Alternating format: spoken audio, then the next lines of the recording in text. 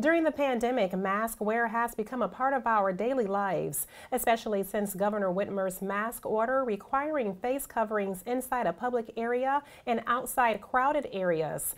For the average person, masking occurs for minutes at a time, but for essential workers, mask wear can often last for hours, and doctors say this is causing an uptick in skin irritations.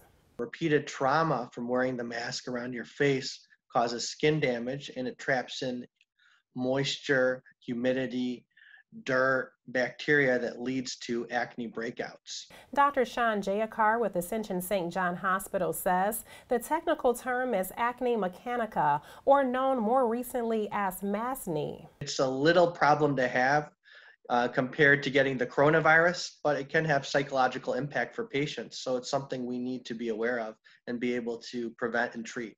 And doctors say one way to help prevent skin irritation is to wear a cotton mask because they have better breathability and filtration. If you start using polyester masks, you will get skin more prone to getting skin irritation. Dr. Jayakar also says it's important to wash your face before and after mask use. Wear little to no makeup and use a light moisturizer, especially during more humid times of the year. He says all of this will help prevent a breakout, but also wants people to know the importance of wearing a mask.